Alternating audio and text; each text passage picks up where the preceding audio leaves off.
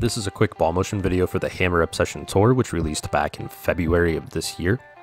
The Obsession Tour is a follow-up to the web tour that Hammer had released a couple of years ago, with a couple of minor tweaks. The Obsession Tour does feature the Tour V2 Solid cover stock, which is an update from the Tour V1, as well as a slight tweak to the core. The core does have a slightly higher diff in the Obsession Tour, as well as a little bit of asymmetry, which is going to help you when drilling this in regards to not being able to just pop a weight hole into the bowling ball. The Obsession Tour does roll extremely similar to the web tour, which makes a lot of sense.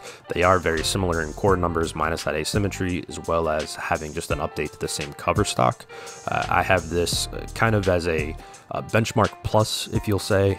So it reads the mid lane extremely well, it continues extremely well on the back end, but it's a super consistent ball roll that you know what you're going to get out of it, and it's just easy to read. It's just one of those bowling balls that's just extremely easy to tell what it wants to do, what it's going to do, and if it's not doing what it's supposed to do, then you're definitely not in the right bowling ball, and it's just easy to read every aspect of it.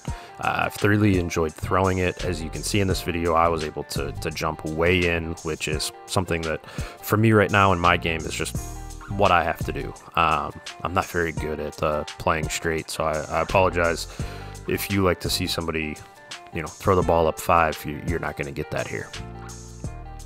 Visit your pro shop today to order yours. I do want to thank Stonehedge for allowing me to record, as well as Cutting Edge Pro Shop for drilling everything up that you see in my videos.